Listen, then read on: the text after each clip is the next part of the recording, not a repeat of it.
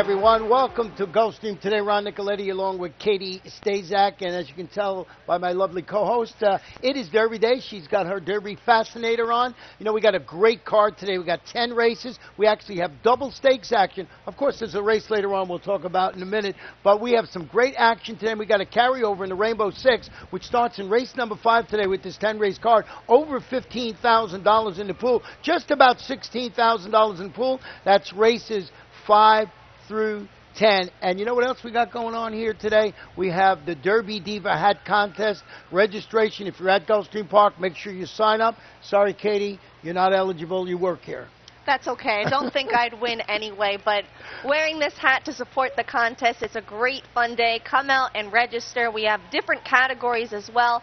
One for younger girls, 12 and under. We have a more sophisticated contest for the traditional look, and we have a whimsical contest, I believe, for more of the fun, creative derby hats. So come out in full force. It's a lot of fun and some really great prizes that they're giving away. On Florida Derby Day, I saw a lady was wearing a hat, and it had the racetrack going around the top of it. You know, the horses weren't moving, but so I'm sure we'll see some of that today. Once again, right here at beautiful Gulfstream Park, the biggest derby party in South Florida is right here today. Lots of stuff going on. Silent auction. We'll tell you about all that throughout the day. But right now, we're going to take a look at today's card because, as I mentioned, we got a pretty nice card today. We got a fast main track. We have firm turf course. It is absolutely spectacular as far as the weather goes in South Florida. We've been blessed the last 2 days with no humidity, our foe here at Gulfstream Park in the summertime. No humidity, just a beautiful day. Let's get right to the first race. It's a 6-furlong claimer. It's 4-year-olds and up,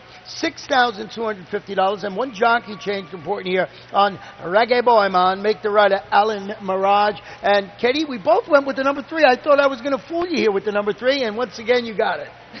Can't fool me, Ron, especially with this horse. Dangerous Trick. He's going to be making his first start off the claim for trainer Rowan Dixon after rallying between horses, but then fading late to be third in his last start on April 18th. But when handicapping this race, I had to go 2 starts back because that was when he gutted out a game-neck victory on April 4th over a horse named Big Grandpa, who came back to decisively win a race here on Wednesday. Yeah, you know, Dangerous Trick, one of our favorite horses here and everything last time. We really were on his bandwagon last time. It didn't come to fruition. He was going for 3 races in a row. I think it's a great spot to bounce back. But the horse that was in that race, who we both have in second, Smoking Field, certainly lived up to his name in that race. When he kicked clear, he defeated that Dangerous Trick. He won that race by 2+ lengths last time, and he was double-digit odds. You know what? I think the key was the equipment that day. The blinkers came off for that race, and he moved forward in a big way. They stay off for this race, but jockey Jonathan Gonzalez, he stays on. Yeah, so we'll see how that works out, if they can beat Dangerous Trick. I also used the number 1 on the inside.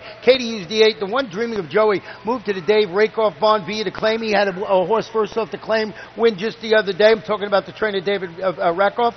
Duel with Dangerous Trick last time out. Faded from its earlier exploits to finish 4th behind the horses we were just talking about. So I just thought maybe this horse can't win it. Changing barns might be able to grab a share. Yeah, I threw in the 8 upon reflection, who got caught down on the inside in his last start on March 8th. The area of the track was not playing well on that particular day. He tired to be 6th. I think he's going to move forward today because in his prior 2 starts, he finished 2nd, beaten just a half length each time, and he's going to be fresh for this start compared to the rest of the field. Well, that's how we see race number 1. We'll flip the page and go to the second race of the afternoon. This is 7 furlongs. These are maidens, 3-year-olds and upward. Maiden special weight conditions. 6 runners in the field, but this is a pretty nice field. I went with the number 6, and so did you. Super Zapper. First time started house horse. It's from the Stronach Stables. It's a homebred. It's a son of Ghost Zapper, making its career debut for Ramon Morales. Pretty steady work, Tab. Yeah, very steady work, Tab. He's been pretty consistent since November. 12 published works leading up to this debut, and well-bred, a son of Ghost Zapper, winner of the Breeders' Cup Classic, and the dam was Grade 2 stakes placed. Yeah, and we also used the number 4 Euro Exchange, stretching out to the 7-furlong distance on the main track. Chased the pace, finished a promising 3rd. That was his 5-furlong career debut on the turf. Cam Gambolati, Eddie Castro, surface switch, a little bit of the unknown, but that was a pretty nice performance on the turf. Maybe you can translate that to the main track today. I completely agree, and he turned in a very sharp work here on the main track to tune up for this race. Went 4 furlongs and 47 and 4 on April 25th. Yeah, we used the 3 Taverny Bay going back to the main track, rallied, finished second last time out. That was special weight competition, going 5/8 in the grass. I don't know if I like him that much on the top of the ticket, but I used him, and so did you, in the third spot. The most experienced horse in the field, also the oldest horse in the field, could have an edge there. We like that senior citizen angle there today. Don't look at me when I say that. Third race, 5.5 furlongs. Maiden claim is 3-year-olds and up, $12,500. One scratch in here. Sergeant Thompson is not reporting in this race this afternoon. I went with the one horse in here, Mighty Warrior, stretching out an additional half furlong, broke from the rail, finished an improved second. Similar, going 5/8 of a mile. Mike Picho, Jonathan Gonzalez, Gelding's second consecutive start from the inside post. Yeah, logical choice here. Was clearly second best that day. 2 1/4 lengths in front of the third place finisher. Some nice connections there. Definitely should have on the ticket. I put the 6 Indie Artist on top. I thought he could be a nice value at 5-1. He finished a gaining third in his last start on April 25th at this level for trainer Juan Rodriguez. That was after getting forced 7 wide coming into the stretch, and it was a second start back from a 2-month freshening. He should be at his best in his third start of his current form cycle. Well, the horse you have in second, I had in third, is Sparky B. So we're basically in agreement here. And Sparky B plummeting down today, really didn't show much when it was running. That was against maiden special weight competition. It was last November, or something like that. Yeah, the layoff's a bit of a concern, but have to respect this barn trainer, Gustavo Delgado. He's hot right now. Yeah, he does pretty good with those kind of layoffs, like 19-20%. So that is the third race of the afternoon. Let's go back to the turf for our fourth race. The turf course listed as firm, 1 mile, maiden claim is 3-year-olds and up, $20,000. 9 runners will go to the post in here, and Katie and I are both feeling great, and we picked the number 4. I feel great. Hopefully I feels great today. This is a Milton Wolfson trainee, and I think he's well spotted in this race. Stretched out on the grass for the first time in his last race. Closed well to get up for second. That was going 7.5 furlongs on April 22nd. A mile should be just what he's looking for. Yeah, I'm in total agreement with that one. The horse we're exact agreement again here. Number 8, World Class Kitten. Hey, he's the son of Kitten's Joy. If you're at Gulfstream Park and there's a son of Kitten's Joy running, you better pay attention, especially on the turf course. Turning back to a mile after returning from an extended layoff. He set the pace. He weakened. He finished 7th. It was against $12,500 maidens going a mile in the 16th. It's just the connections, the breeding. You got to respect this Mike Maker, and pretty good with second off a long layoff. Yeah, absolutely, and I love the turn back from a mile and a 16th. And we both used number 7 on Tie the Knot, making its South Florida debut for Leo Gabriel Jr., the trainer. Showed promise against similar upstate of Tampa. Yeah, and he's a son of Leroy de Senemo, bred to go a mile on the grass. Yeah, bred to love the grass today. So the 4, 8, 7, we're in exact agreement in race number 4 today. We're going to flip the page, go to race number 5, 1 mile and 1/16 on the turf. These are maidens, 3-year-olds and up. Maiden special weight condition. Scratch the main track only. Participant number 9, Dane's Pulpit. And we want to go back and show you a race of Extensible, who I know I have on top of the ticket, and I believe you too. This race is back from April 11th. Yeah, we're going to take a look at this maiden special weight, and this is a nice race, and you're going to want to take a look at the 3 Extensible here. He's going to make a 3-wide bid and actually get up for second. The only horse he loses to is the horse on the front end, and that is his stablemate Ulysses, who I am very impressed with. He's going to run later on in the English Channel Stakes on this card. Not going to have to deal with Ulysses today. Extensible's been pretty consistent, improved with every start on the grass, has definitely found his preferred surface there. And I think he's going to get it done today. Yeah, I think so too. I think that distance, a mile and 16th, will suit him well. We both used number 5, Arch in the Park. This one was certainly game and defeat when he set a pressured pace throughout. He finished second against a state-bred maiden special weight competition at this same mile in the 16th distance. Mike Trombetta, the trainer, Eddie Castro. This is a $435,000 gelded son of Arch. They paid a lot for this horse, and it seems like he's in a nice spot. And he might be very dangerous if he's able to dictate things on the front end. Looks like we're in complete agreement again in this race.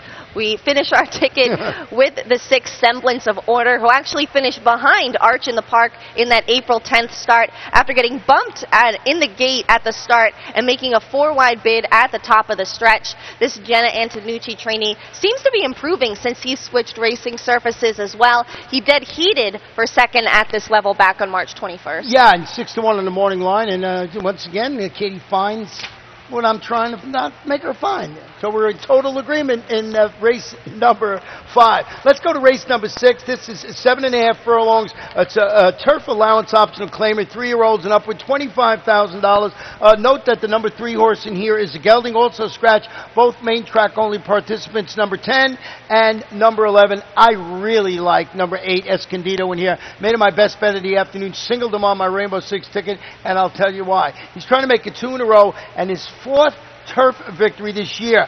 Every time this horse runs against $25,000 optional claimers, he wins. His only miscue was a 6th place finish, and he had trouble, and that was in the $60,000 Cutler Bay Stakes. Yeah, I believe we have a video of his last race to show, and that was from April 17th, and it was just so impressive. He drew off easily to a 3 3/4 length victory, and he's really just been doing more of the same at this level. He was supposed to be entered in the English Channel Stakes later, and I would have had him on the ticket, but here it seems like he's a cinch. I think he'll continue to do what he's been doing. He's 4 for 6 at this distance, as well as 4 for 6 here at Gulfstream. Yeah, I mean, I just thought he was the logical choice in there, and you know, looking for a win, and they got him in a really nice spot, and now you have to decide if you're going to single on your Rainbow 6 ticket, and this is the 2nd leg of the Rainbow 6. As we mentioned, when we have a 10-race card, it starts in race number 5.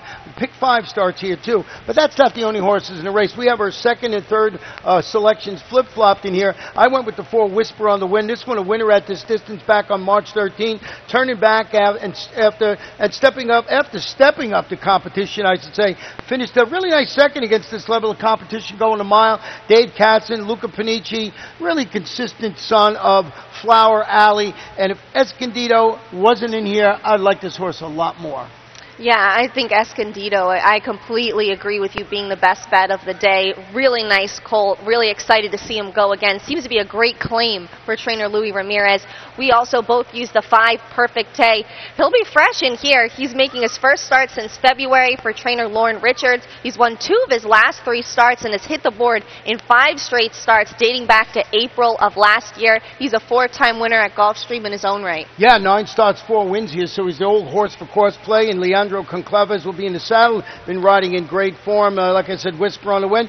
We both have the 8 on top, and I think that's a horse you really have to pay attention to in there and see if you want to single him on that. Our first of 2 stakes races of the afternoon comes in race number 7, 1 mile and 1/16 on the turf. 3-year-old, $75,000 guaranteed. It's the English Channel, and the scratch here of number 5.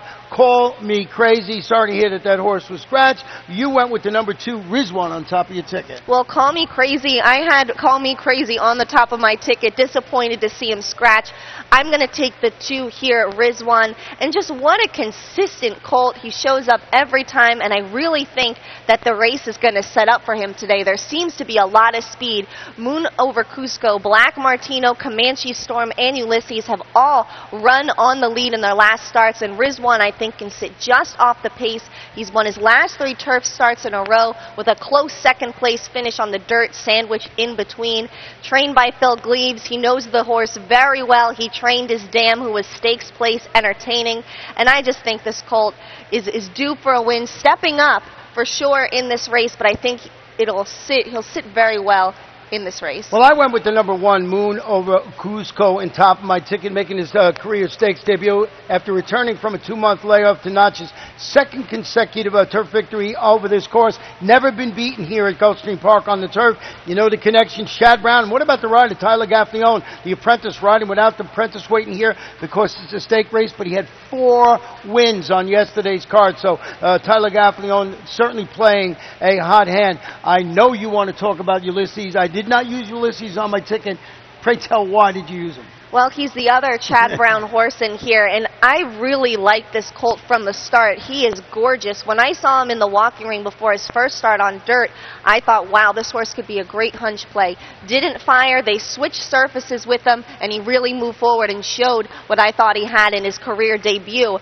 He's going to be tested today, and again, taking a big step up from the maiden ranks, but he's a beautifully bred son of Street Cry, and Leandro Gonsalves is going to be aboard, and he's been riding very well for this barn in particular. Well, number 3, Comanche Storm, it really intrigues me, and I'll tell you what, ships down from Tampa, Detroit Stakes competition. He posted the best last race speed figure, by a figure of 86 when defeating 9 rivals. It was a 1 mile maiden special weight race. So it's a bit of a guess how this horse is going to run down here. What I like, too, is that Rosemary Homeister Jr., the rider, is coming down to ride this horse. And Rosemary, an old friend of ours, called her for many, many years and was leading apprentice, actually won the Eclipse Award as leading apprentice back in the day. And I just thought it was a type of horse that, you might want to have on your ticket. Really ran a bang-out performance. They thought enough of this horse to ship him down here to Gulfstream Park and try Stakes Company. Could be a nice sneaky pick, that's for sure. Yeah, so I mean, just some horse you want to pay attention to. But Katie's absolutely right. There's a lot of speed in that race, so you have to see how it goes. And Ulysses, I left it off the ticket, but if I'm putting a major ticket together, Ulysses is going to be on it. Our second of 2 stakes races on the afternoon is race number 8. It's a 1 mile turf stake. It's for 3-year-old fillies. This is the filly division, $75,000 guaranteed. Scratch 8, 9, and 10. And we want to go back to show you a performance of a horse that day, Silver Yeah. And this was at Santa Anita, and it was in the Breeders' Cup, I believe. It's a big day today in racing, but the Breeders' Cup is another very big day in racing. And Silver from the Chad Brown barn, she was in this race, and she had to deal with another Chad Brown stablemate in Lady Eli, who was so impressive in winning this race. She just recently made her first start back after that, and she won again. Not surprised there. But Civilier is going to finish 5th. And she's a nice filly. She made her previous 5 starts in Europe. That was her North American debut. She was Group 3 stakes placed 3rd in the Prix du Calvados. Won a minor stake and broke her maiden at first asking overseas. Chad Brown's been very patient with her, getting her ready for this start. And I think she's just the class of the field. Looking forward to seeing her today. Yeah, she's the class of the field, and I love her workout pattern. She's a daughter of Sea of Stars, and she's really training nicely. And like you said, I think she's the class of the class. But there's a really nice horse in here, and that is number 6, Lismore, a model of consistency in her 5-race campaign thus far, cutting back to a mile. Shipped up to Tampa, set the pace, got caught late, finished 3rd. That was the Grade 3 Florida Oaks. George Weaver, Eddie Castro atop this daughter of Tisna. This is a nice horse. Absolutely. Look who she finished 3rd to in that race in the Florida Oaks. Quality Rocks and Consumer Credit, 2 very nice turf fillies, and you said she has been a model of consistency, but you know who else has been a model of consistency? That's the one. We have our tickets identical here again. That is Miss Margaret. She's hit the board in 9 of 11 career starts. Little bit unconventional. She was stakes placed before she broke her maiden, and she broke her maiden against winners in a starter allowance, but she shows up every time. She most recently was 3rd in the Sanibel Island handicap behind 2 other very nice fillies in Celestine and the Grade 2 stakes place Isabella Sings. Also, you're talking about consistency. Look at her record here at Gulfstream Park on the turf. 6 starts, 2 wins, 3 seconds, and 1/3. So 6 for 6 in the money on the Gulfstream Park turf. So the Honey Rider, a really nice race. I know we got some big race a little later on, but this race here today is a lot of fun. 9th race today, 1 mile claim is 3-year-olds and up. Non-winners of 2 races in life, $6,250. And number 7, Not Welcome, on top of both of our tickets. Looks like the one to beat. Connections alone make you have to really look at this horse. Yeah, Peter Walder, that barn is very hot right now. And this horse came a neck from victory in his last start on April 1st at the level and distance. He had the lead, drifted out a little bit in the stretch, and just missed. He did break his maiden going this mile distance. I think this is a great spot for him. Number 4, Fury Shot, I think is sitting on a winning performance after responding to the addition of blinkers with an improved 3rd place finish. at this level and distance. Dario Vega claimed him 2 starts back. Jesus Rios in the saddle today. Looks like this horse is moving in the right direction. Not welcome 9-5 on the board. I think you might have to go a little deeper if you're putting, or definitely use this horse, number 4 Fury Shot, on your super high 5 ticket. Yeah, if Not Welcome takes all of the money, you could get some nice value with Furious Shot. He was well beaten behind Not Welcome, but with the equipment change, he ran much improved last time out. Number 1, Ben Jacob, who I used in third, going to depart from the inside after recovering. Had a little bit of a bumping incident at the start. He finished 4th behind aforementioned Furious Shot last time out. And I did another horse that I'm not sure he can beat Not Welcome or maybe even Furious Shot, but can be on your ticket, next race to super high 5. But this one, you can use him in the exact or a try. 8-1 in the morning line, a nice value there. I think Cobra Siago at 5-1 has some nice value. He's going to be making the turf to dirt move and taking a notable class drop from the $16,000 and $20,000 levels, again on the grass. But the last time he ran on the main track, he broke his maiden by more than 11 lengths. Well, let's go to the final race of the afternoon. This one, I promise, this is one that has the super high 5 in it, not the 9th. I was thinking it was a Friday card. So that one, we're going to use those horses we mentioned in the super factor. But this one does have the super high 5. 1 mile and 1/16 on the turf. These are maiden claimers, 4 and up, non-winners of 3 races in life, $12,500. Scratch the main track only participant, number 11, Abadoy, and I went with the number 1 horse in here, Thunder Run. Moved to the Antonio Sano Bonvita claim following a commanding a victory against $12,500 2 lifetime claimers. That was on the dirt. Then comes back, slow starting 4th at this level and distance on the turf. He's 25% with new claims. I'm talking about trainer Antonio Sano, Eddie Castro, handling. This is a previous turf winner, so I threw him on top of my ticket. I put Scarabajo on the top of the ticket. He actually finished ahead of Thunder Run in that last start and has higher odds on the board, so I thought, why not? I'll take him. He stayed on for 3rd in that April 11th start at the level and distance. He does have a win at this distance. Rodolfo Garcia is the trainer. Jose Caraballo will be in the irons. Number 6, Rich Daddy, who we both have, is dropping a notch on the claiming scale after finishing an okay 5th. It was against $16,000 3 lifetime claimers last time out. The trainer, Alejandro Memo.